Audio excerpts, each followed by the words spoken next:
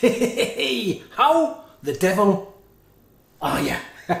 Welcome back to the channel. Okay, so, right, I've been slowly building up my AV system, my hi-fis and stuff like that. And I've got an old amp.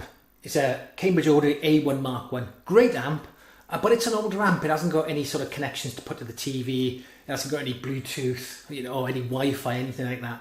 So it is a bit limited. So what I've had to do is put a Bluetooth receiver connected to it. I've had to get a cheap DAC to go from the TV into the back of it to RCA, just so I can watch TV and Bluetooth to the thing. So, and it gives off decent sound, but it's a bit of a pain in the neck and there's no scope to add to it.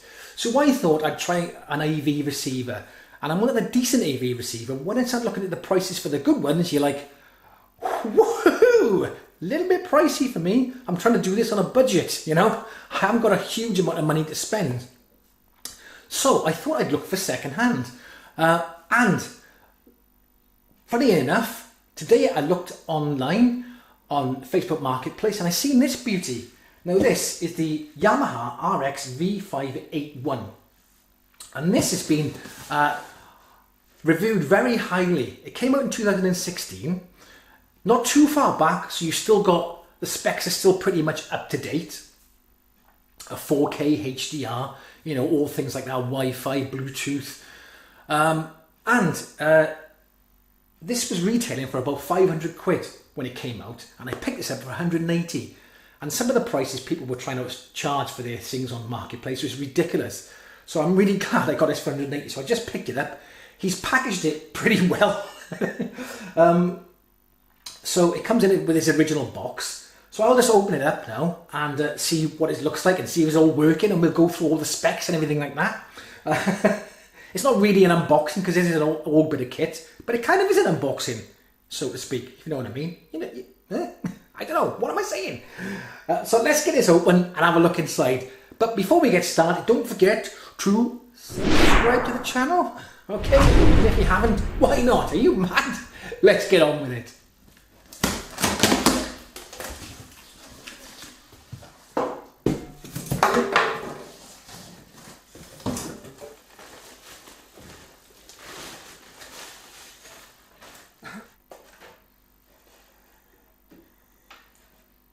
Okay, so it's in good nick. It looks pretty sweet. Nice. It is in good nick. I won't take the lid off this. It's a bit too busy in there. If you have a look at this. Yeah, so I'm not going to take the lid off. But it's got a lot of features. A shit ton of features. Get your 6.5mm jack. Your inputs here. Your programming, your volume and things like that. It's got an 3.5mm auxiliary in, so you can plug stuff into it, which I probably never use that. I might do. USB, you can put your USB in here and play media off that. It's got a music cast on it, so you can cast music to enabled speakers, to Wi-Fi enabled speakers. You can do that. It's got Bluetooth. It's got Wi-Fi. Got HDMI 2.2, which is good. It's past 4K through. It's got DTS:X sound, Dolby Atmos. And it's got Cinema DSP 3D. Bloody hell. So there's a lot of stuff going on. It does have HDR capability as well. It doesn't really say whether it's HDR10, HDR10 Plus or Dolby Vision. I don't know. It's probably just plain HDR. I don't think it's got the Dolby Vision in it. It did come out in 2016. It might not have been put in back then. Not a deal breaker though. I'm just worried about the sound. That's what I'm concerned about. Yeah. It does come with a FM aerial. I'm never going to use that. I think it does have some 10 internet radio stations. I think it's round about there. And it's got this little thing here, and I was like, what the hell is that? I was like, meh? And so I looked it up, and what it is, it's a YPAO mic. And what you do, you plug it in here, and you pop that in your listening position, and then press the button, enter, and this will calibrate your acoustics of your room for you. So it's all balanced. So that's a pretty good little thing, isn't it? You don't leave that in, I think. You just take it out. But we'll have a go with that later. Let's have a look around the back. So around the back, you've got all your HDMI inputs. And this is a HDMI out, because you can go to your TV. DVD, whatever you want to put in there. Got your aerial and FM AM antenna, which I probably won't use. You've got some RCA inputs here if you want to connect this with turntable, things like that. It hasn't got a phono built-in preamp, but it doesn't matter because my turntable has one built into it anyway. You got one optical there, some coaxials here. You can attach 2 subs to it if you wanted to. I've just got 1 sub, so I'll have to maybe get some Y cable to attach to my sub. And then you've got your surround speakers here, and it's also got you can buy wire from the back of this as well. So I may try it just to see. A lot of people say there's not much difference in it, but I will buy wire them just to, because I just want them, just for the hell of it. Why not? And then you got your antenna there for your wireless. Before I connect it up, I've got to order a cable for the subwoofer. I didn't think to get one. I thought I had one in my man bag, you know, full of all my wires and crap. It's not one in there. So I'll have to get a Y cable ordered today, and I'll continue with the video when it arrives. Boom! Right, so when I turned it on, I noticed that it was all the other guy's settings in it, and he'd renamed all the HDMI and all the connections for what equipment he had, which you can do. And yeah, I could go in and change everything and rename everything and do it all and redo all the settings, but I thought I'd rather start from scratch. So I'm going to factory reset the receiver. I've just looked it up, so this is all new to me as well. So I'm looking things up and then doing and then showing you guys. So what you got to do is this: to put it into standby, you press this straight button here, and then press the standby button. It should go into advanced setup. Then you use the program button to go across till it comes to INIT or init, cancel. Then you press the straight button again till it says init all. Got to be in it to win it. Boo. Put it in standby. Turn it back on, and it's been reset. Job done. Now, I just want to check the firmware on it is up to date. It should be 2.86. So I'll just go into the settings now and check to see it is on 2.86. Okay, so I factory reset it. And like I said, now I want to check to make sure I got the correct firmware update in here. So on the remote, I just press setup. There you go. Okay, and I want to go down to network. Okay, and I want to go down to network update.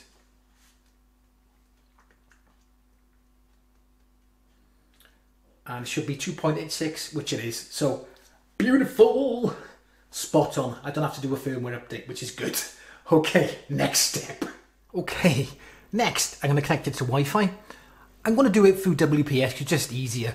So all you've got to do, you've got a little button here called Info, WPS. Press that, hold it for 3 seconds. And it says press WPS button, so I've got to run to my router now, press WPS button on that, and it should say complete on this. Give me a sec.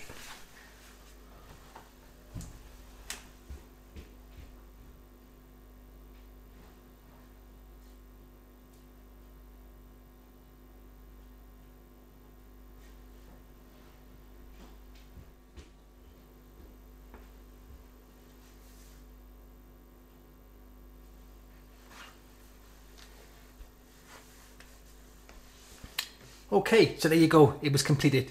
I had to do another go. I had to give it a couple of attempts, but I did do it in the end. So there you are, that's done. That one out of the way. Okay, so I factory reset the amp. I've done the Wi-Fi. Now it's the speaker setup. So I got into setup now on the remote, and in here you see speaker.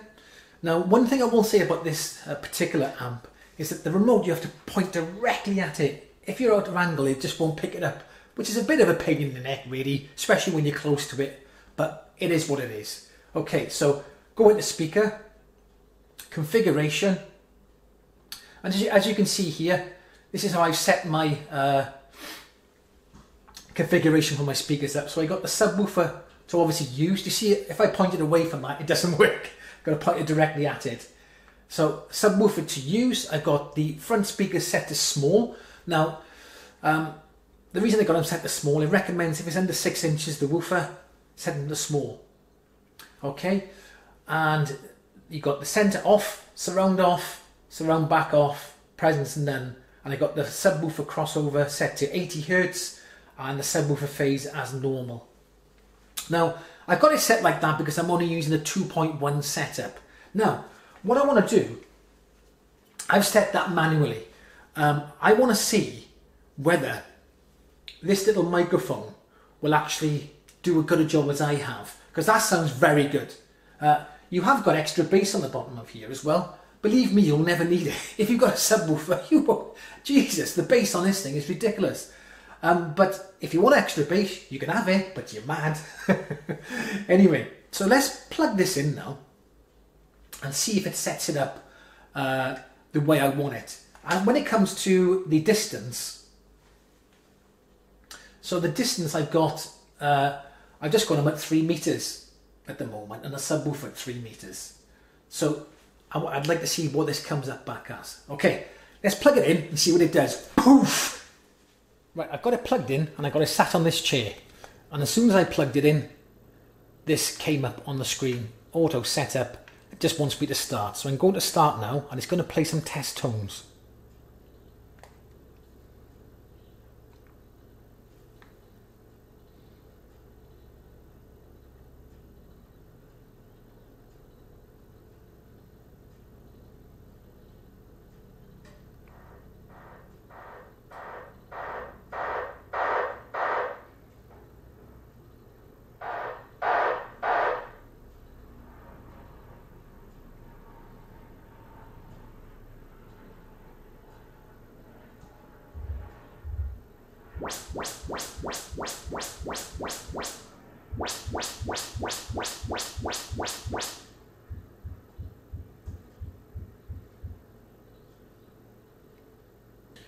Okay, so it says measurement finished, and it's saying it's 2.1 channel, so it picked that up.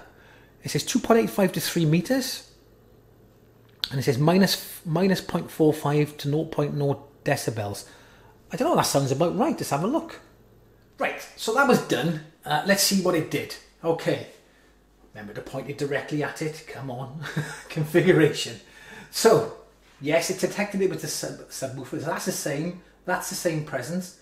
Now, it put the front speakers to large, which I was surprised at, because it recommends in the manual, if it's 6 inches or smaller, the woofer, you set them to small. Yes, it picked up that there was no center surround or backup presence, anything like that, but it reduced the crossover to 40 hertz, which I was surprised at. Anyway, did it make a difference? Yeah, it did. It sounded worse. I much prefer the settings I had. So I'm going to put them all back to the way I had. I just wanted to test it out to see what it sounded like. Nah, I didn't like it.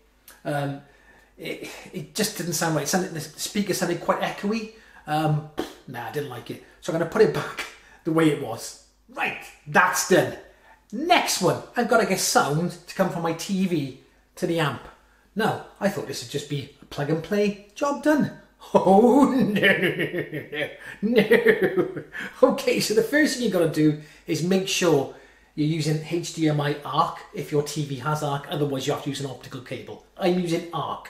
So I'm going from the connection on the back of my amp to ARC in the TV. Now, I've got to make sure that the amp ARC is switched on. So you go down to HDMI and make sure the HDMI control is on. Okay, job done. And the TV audio input is set to AV1. So that'll be AV1 on here. Okay, I thought, job done. I'll put the TV on now. Oh, no. You've got to change your TV settings. Okay, so you go into TV settings. Okay. Believe me, it is worth it. The sound is great. But, oh my God, it's a steep learning curve, all this. It's my first time owning one of these. And I'm like, oh my God. With a music amp, you basically plug the plugs in, turn it on, and wallop, there you go. These things, flipping heck. But the sound you sound to get out of it is worth the hassle.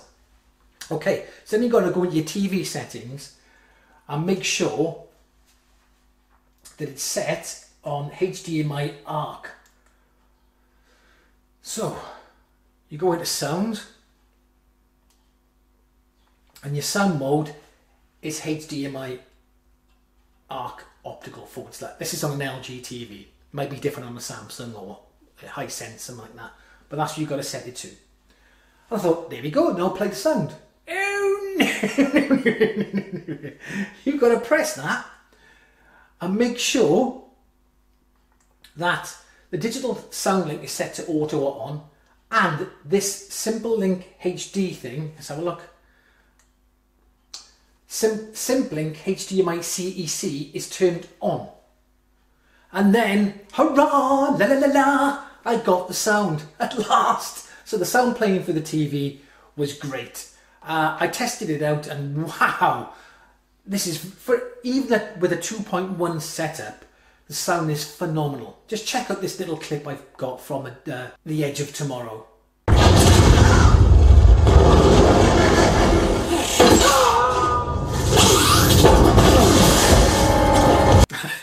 Obviously, you're not going to appreciate it on this mic on YouTube compressing it, but believe me, wow, it was like ridiculous.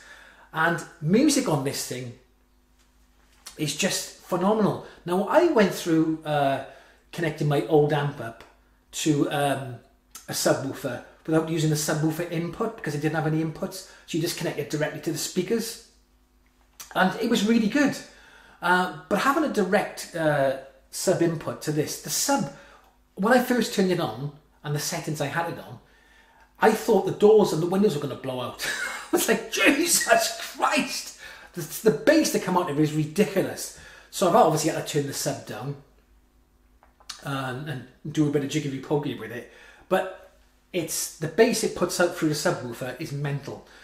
So what I'll do, I'll just do a quick sound test now, play some tracks and see what you think.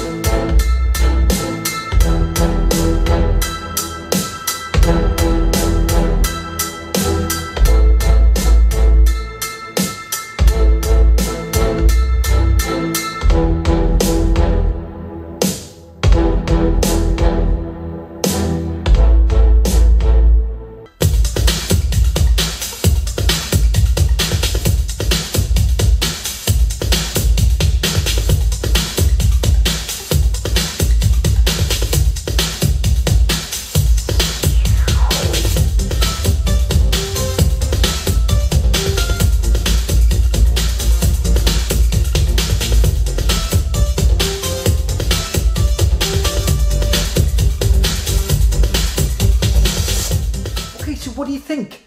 It's pretty good sound, isn't it? I will say though that maybe the top ends can be a little bit harsh on some points, but it's tolerable. You know, it's not that bad. It depends on the person you are. I found it okay, but for some people, maybe the top end can be a little bit like, oof, that's a little bit high. So you can mess with the settings in the DSP and the equalizer to tone that down if you wanted to. Also, what you've got an app, and the app's pretty good. So you've got the app here. So you can choose your input, so just without having to go through all the buttons, it's all there for you. You can also choose what DSP do you want? So I've got on two channel stereo at the moment. You can just play your own music from your phone with it. So that's pretty good. So I can just choose one of these songs and just stream it straight to the receiver. So it's a really good app actually. And there's also a remote control on here as well. So that comes to the end of the video. I think that's about enough for today. This video's going on a bit now. There's probably a lot more settings I could go through on there, but look, it's set up for now, all working fine, and I'm very happy with it. I would say maybe when you're playing music, the top end could be a little bit too high, possibly. It can be a bit overpowering. Is it as good playing music as a hi-fi amp? Debatable. I mean, I've got a Cambridge Audio A1 version 1 or Mark 1, and it's 26 years old, and that's a very good amp. And I would say this was better, but I think the Cambridge Audio amp is a nicer sounding amp. If you know what, playing music, it's a bit more natural sounding. So it's down to the individual, really. Yeah, this sounded not harsh. It was a very lovely sound, but compared to the Cambridge Audio amp, Cambridge Audio amp is a more natural sound. But in saying that, this had more bass. It was just there. It was more up front, so it's really oof, you know. So it depends on the individual. It really does. But what I'll do in my next video, I'll compare the two of them. So I'll compare them side by side and see what you guys think, and see which sound you prefer. Obviously, listen to it. Don't just go for the bass and the bleh. Listen for the sound of the instruments and, you know, how natural it sounds and things like that. Anyway, thanks for watching today. That's enough. I'll see you in the next video.